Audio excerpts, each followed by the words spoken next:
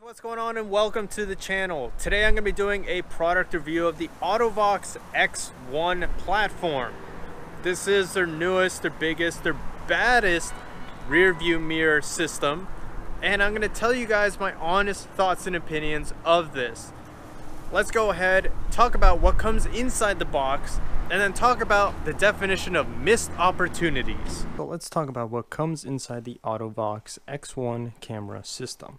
First and foremost, there is this box that is very colorful, and then down here in the right hand corner there is what appears to be a Google Chrome logo.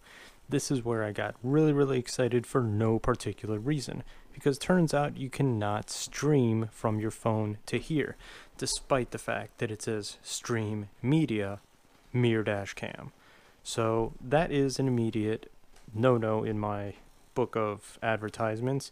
Don't go and do things like that, because that's just going to upset me in the long run.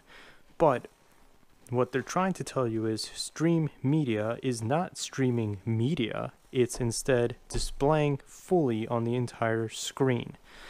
Now that we have the biggest thing that teed me off about this out of the way, let's go ahead and unbox it. When you open it up, you're greeted with the 1-year warranty from Auto-Vox. You have an instruction manual which already has an issue on a particular page when it comes in terms of wiring. Right here, where it talks about wiring at a glance, for the rear camera there is no ground. There's actually only one that goes to a 12-volt signal.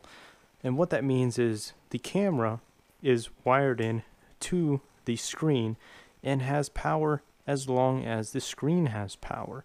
So as long as your screen is hooked up to a cigarette lighter, it will have power.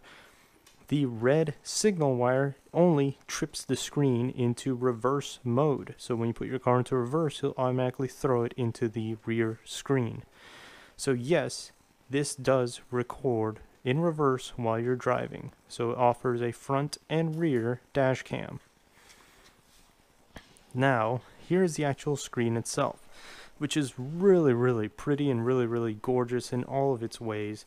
It has nice plastic here on the sides and a full all the way across display. There is nowhere on this that it will not be projecting the display. Now, this is a mount system, which means it will have to go over another screen or another rear view mirror. But as you guys can see here, when you guys start tacking it onto something, you will have a lot of wires coming off of it. This is your rear view camera, the GPS, and the power going to here. So you have a lot of issues that are going to start happening. It does have the ability to extend out the dash cam, so that way you guys can see past your rear view mirror, which is great, so that way you don't have to have 3 different electronics up there on the windshield. Now it does have a built-in speaker system here and a microphone to record audio. Once we get past that, we are greeted with more squishy foam and cardboard. Behind the cardboard, you'll actually have the guts of the entire system. This is where we get into the wiring. This is the rear view camera for the car, and as you guys can see here, the rear view camera is absolutely gorgeous. This is actually probably the one product I loved about this whole thing. Don't get me wrong, I love the screen, but this particular camera I love even more. This camera is solid, and the lens in there actually moves up and down depending on how you move your finger here. If you move up, the screen will look up. If you move down, the screen will look down. So I absolutely love this camera. I do wish that they made this camera for an RCA output, but as you guys can see here, it's a camera that goes to the 5-pin connector that goes to a micro USB, which goes to that spot right there, AV on the mirror. Now, as you guys can see here, I was not incorrect. It only provides you with one wire, and that is this red one for reverse trigger line. Now, once you guys get past that, the next thing you'll be greeted with is the GPS, which is pretty universal. This is standard GPS that uses the RCA connection that will go up there and then you guys can position this wherever you like. And of course there is the power. Unfortunately, the power does not come with an additional ability to plug in stuff, so this will eat up your entire cigarette lighter. And lastly, within the box there is these particular brackets that are 50% more stretchable for thick mirrors. Well, what does it mean when it says thick mirrors? This is what it means. Big old mirrors that you guys typically find on German cars, such as Mercedes. This is a Mini Cooper one, and then BMW. Honestly, if you guys have any one of those cars, I would not particularly recommend this for that install, as I have found out with just the sheer number of wires that are coming off of the top of this, that this is more suited for American style vehicles, or Hyundais or Accords, the vehicles that have the standard flat, the chintzy looking rear view mirrors. This would be a perfect add-on for those vehicles, because all of these wires are going to consume a lot of space in this area, which will prevent you from tilting it up and down. Let's go ahead, get this thing installed inside the car so you guys can see what are the functions that it has, and you guys can see the quality of the video that is coming off of it. Now this is simply just for testing purposes. I'm not going to install this professionally on my vehicle.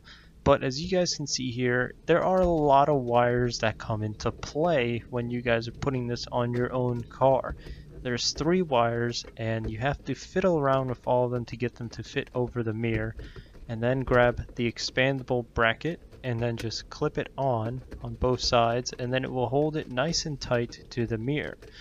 Now this all seems hunky-dory till you realize that in a German vehicle, the L bracket causes a problem and it forces the mirror to look down. I can't adjust it up anymore because there's all of these wires. Now, of course, in professional install, you'd have to professionally install the GPS and then hide the cigarette lighter through the A-pillar all the way down to a socket. Or you guys could get a micro USB hardwire kit to micro USB, and then the whole kit would work. Let's go ahead and turn it on. And the system comes on beautifully. The dash cam is recording in full 1080p, and if you guys toggle to the rear camera, it is recording in 720. So yes, you guys can toggle between the two at will. The date and time is automatically obtained from the GPS, so that's very nice. Now you can make the adjustments here, and you guys can move the screen up and down for the dash cam. Let's go ahead and take this out for a ride and see how does it function. So as you guys can see here, just by pressing the button in the middle, you guys can make everything go away and just have a solid rear view mirror. But if you guys press the button, it will show your GPS and the lane departure warning and the time, which is pretty nice if your car doesn't have any of this, which it should.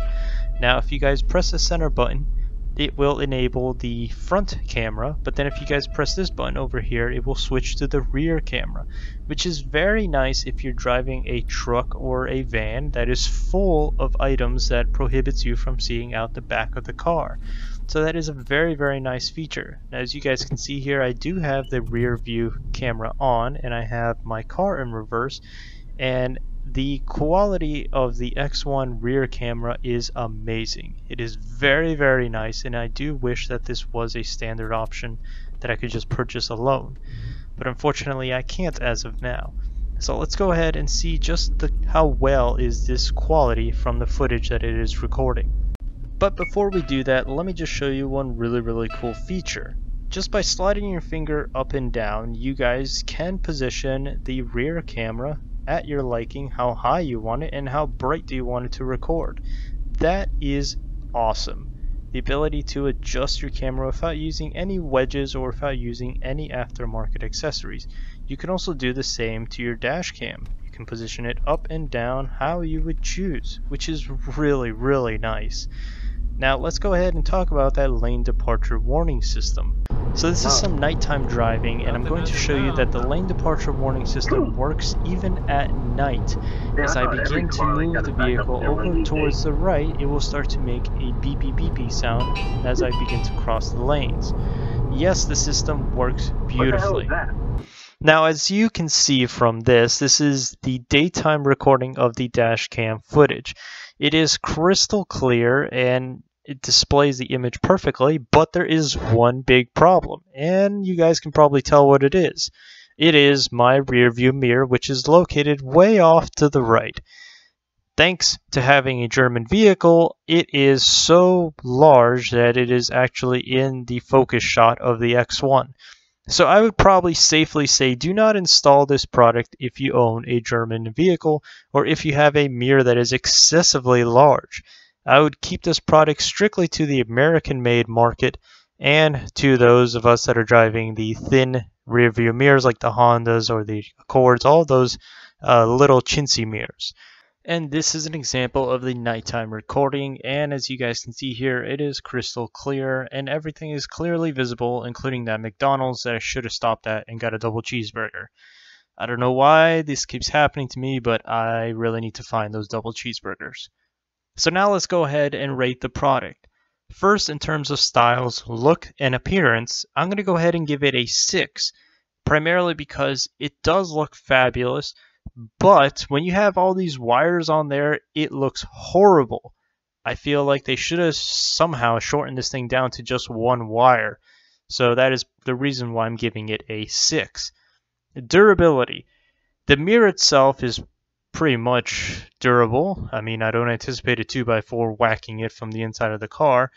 But the camera on the outside is absolutely gorgeous. It is a beautiful camera that I truly wish that they sell it independently. So because of this, I'm going to give it an 8 out of 10. Features. What can it do? Any tricks? Any neat stuff? Well, in terms of features, I'm going to give it a 6. Now, you guys are probably going to get angry at me as to why I gave it a 6. But when you put a Google Chrome logo on the box and you put stream media written on the box and I'm unable to stream my phone to it, I'm going to dock some points because that's just not cool, guys. I mean, come on. Now, user-friendly, is it user-friendly? Absolutely. All Auto-Vox products are user-friendly. I haven't had an issue installing any of them. But like I said, having all those wires can make it somewhat not so friendly, especially in terms of hiding them discreetly. So I'm going to go ahead and give it an 8 out of 10. Price. Now this is where it gets kind of tricky. The price of the X1 camera system is currently about $250. That does make it one of the more expensive products from Auto-Vox. And do I feel that you guys are getting all that and the bag of chips? Not so much. So I'm going to go ahead and give it a 6. I kind of feel that the system is a little bit overvalued right now at the current price. And at the same time, I am seeing my Auto-Vox sponsorship go out the window at the end of this review. Now, this leaves us with an overall score of 34 out of 50.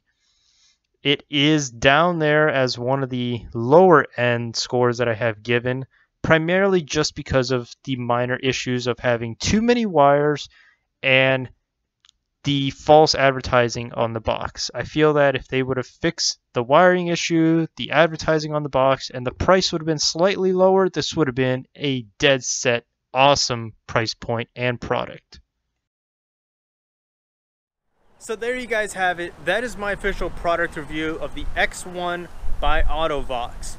I feel that there is just way too many plugs for this to be appealing. Yes, it does functions. It functions beautifully. It functions perfectly. And if you guys are looking for something that's really, really easy to install, this is going to be up there on the list in the top 5. But if you guys are wanting something that is more professional and something that doesn't have so many wires cluttering up and clogs up that whole area, I would probably recommend look for something else. Even though this does have a gorgeous display, it has a beautiful backup camera. That backup camera alone is worth its weight in gold, but it's just not my cup of tea, guys. So I'm going to be giving away my Auto-Vox X1 camera system. And to win this system, there's just 3 simple things you guys have to do. Number 1, subscribe to the channel. Number 2, give the video a thumbs up. And then number 3, let me know what is the worst car you have ever purchased before. Tell me, why was it so bad? Whoever has the worst possible story by July first is going to win the X1 camera system. Keep in mind, this system is valued at $286, so that is a nice little giveaway for whoever chooses to win this thing. I'm going to decide it on multiple things. Number one, if I think it's hilarious, it's going to get a vote. And if your comment down below has a lot of thumbs up, then obviously everybody else likes it.